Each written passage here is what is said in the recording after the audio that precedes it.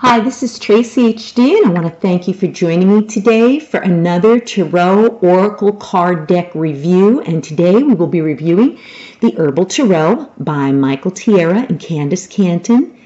And what I find unique about this deck and what inspired me to buy this deck is that each card has a different herb on it. And I love herbs. I love growing them. I've grown dill, I grow sage, I grow rosemary, I grow oregano. And this is just a beautiful theme for a tarot deck. And let's take a look at the cards. And I just literally received these for my birthday. These were a present from my mom, and I can't wait to see what the cards look like. Let me just open the packaging.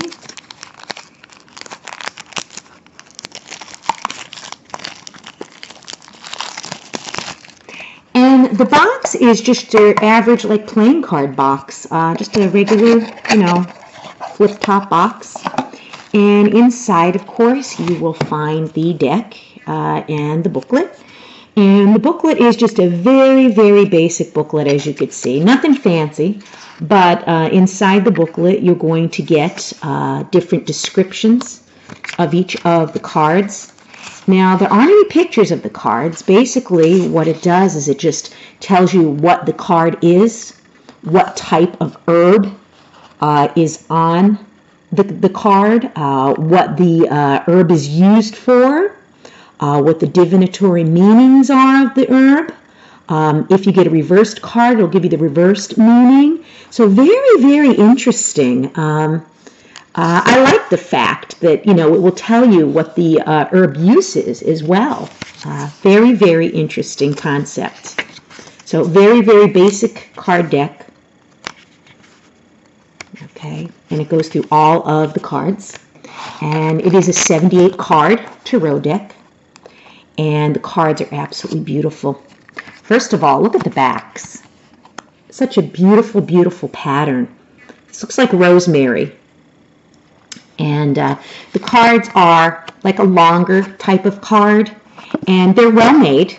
They're like a matte finish. They're not glossy, and they're nice cards. My hands aren't the biggest hands or the smallest hands. They're just average, and these cards fit nice in my hand. And let's see how they feel to shuffle. Very easy to shuffle. And let's take a look at these cards. Okay, how beautiful is that? We have the Three of Cups, okay, and we have Trillium. And, of course, like the focal points will be the herbs, like I've mentioned. Uva Ursi, the Two of Cups.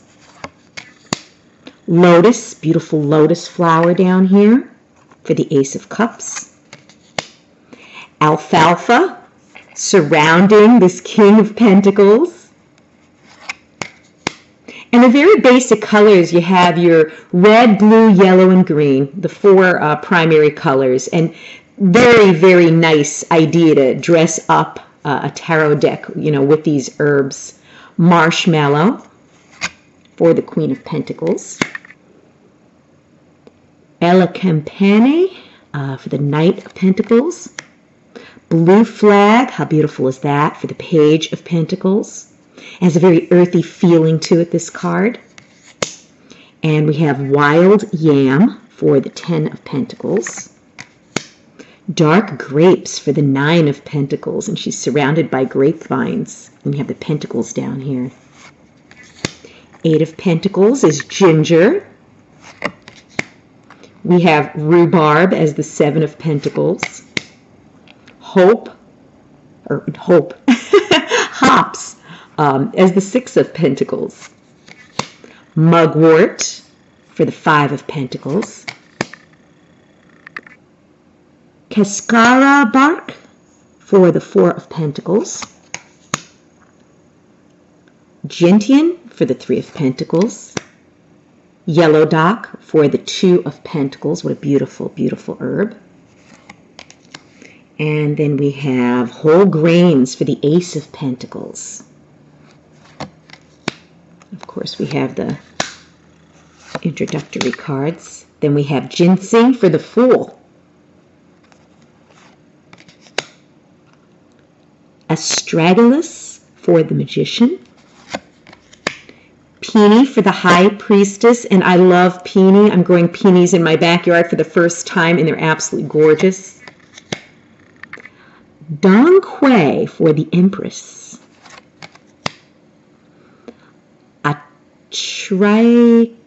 Cannot pronounce this word.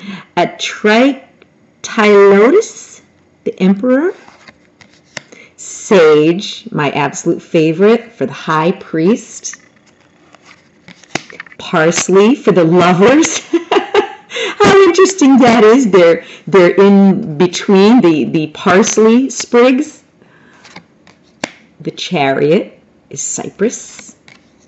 Cayenne for strength. You think of a strong taste with cayenne. Licorice for the hermit. And that is so beautiful. Slippery elm for the medicine wheel. Okay, I guess that's the wheel. Justice is plantain. Kelp for the suspended person. Interesting, which is the hangman, the suspended person. Elderflowers for death. Echinacea for temperance, balance. Lobelia, okay, and it says Pan, the devil. And we have garlic for the tower, and they don't even have the name. Oh, here it is over here. I was going to say I'm used to the names of the herbs in the middle. You could barely see that. Garlic. And how powerful and potent is garlic? Just like the crumbling of the tower. That's a very good comparison. And skullcap for the star. Lemon balm for the moon. Beautiful. Angelica for the sun. Golden seal for judgment. Comfrey for the worlds. St. John's wort for the King of Swords. Lady slipper for the Queen of Swords. Wild cherry bark for the Knight of Swords. Dill for the Page of Swords, one of my favorite herbs. Ephedra for the Ten of Swords. Valerian for the Nine of Swords.